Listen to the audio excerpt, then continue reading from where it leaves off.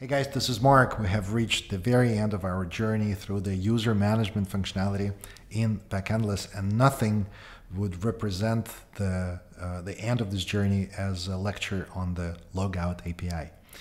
In here, I will demonstrate how Logout works, but conceptually, now that you know how login works in Backendless and that a user token is created or a cookie is assigned, Logout terminates user session, invalidates user token, invalidates the cookie, and once logout is done, any subsequent calls with the same user token will fail.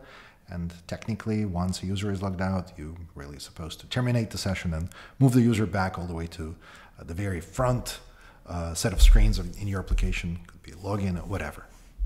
So here I have extended one of the pages that we have used throughout this course, which is a page where we get a random picture from the server for a logged in user. And I added this logout button in UI Builder. Let's program this button and see what happens once we do the logout when we click it. So let's go into the functionality, the logic for this button, and in the on-click event, you will see that in the users API, there is a block that is right here, logout current user.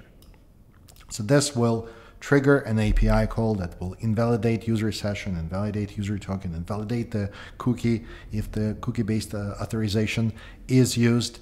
And that's it. That will be the end of that user session. Let me run this sequence of pages. It starts from this landing page. And let's experiment and see what happens.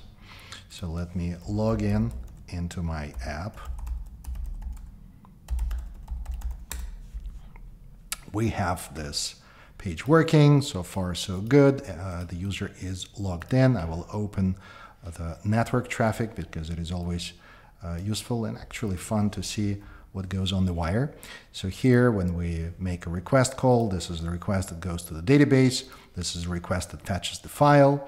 And once we do the logout, here's the Logout API. It was sent to the server.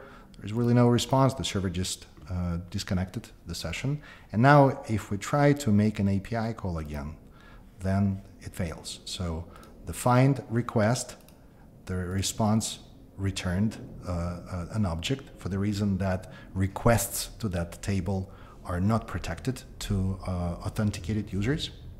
Here that request works fine, but when we try to fetch a file, we get an error back that the user has no permissions for the specified resource for the reason that that cookie is no longer there. The session has been terminated. And that's what the logout does, it just terminates the session.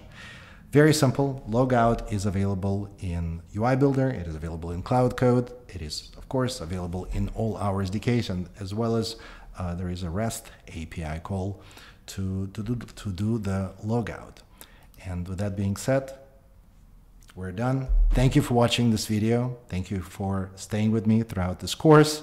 It's been a pleasure. I've had a lot of fun recording these videos, and I hope you got a good understanding of how user management works in Backendless. Thank you for watching, guys, and as always, happy Backendless coding.